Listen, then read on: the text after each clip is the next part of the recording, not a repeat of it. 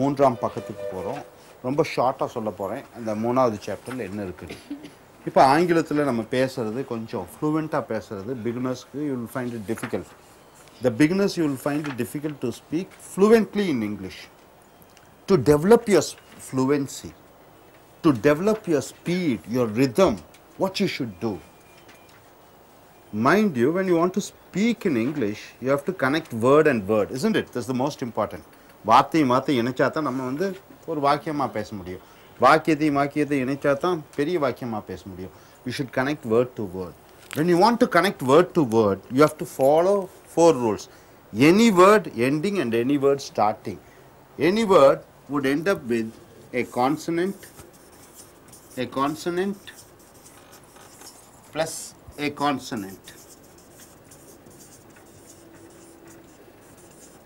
This is the first rule.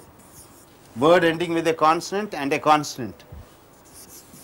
Word ending with a vowel and a word starting with a vowel. Number 3rd rule is word ending with a consonant and starting with a vowel. And the 4th rule is D, any word ending with the D, any word ending with the T, any word ending with the Z, any word ending with Z plus Y, what it gives. So it's important.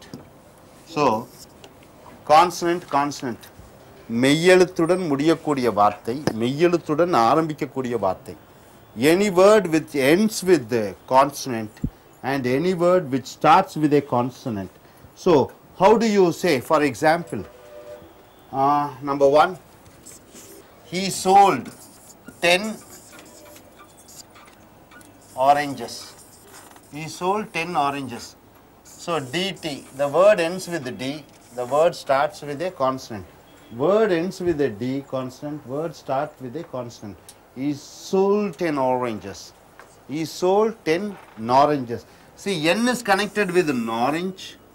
Sold, D is connected with D, is so. E is connected with S. So he sold 10 oranges. He sold 10 oranges. So this is ends with a consonant, starts with a consonant. The second is ends with a vowel and starts with a vowel. Ending with a vowel and starts with a vowel. See, for example, please go away.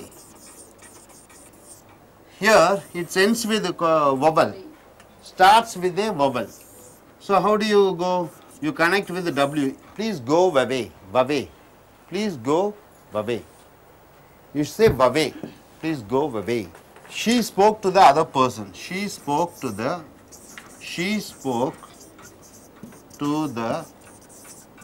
other person. So ending with E, starting with E, how is it connected? It is connected with Y. She spoke to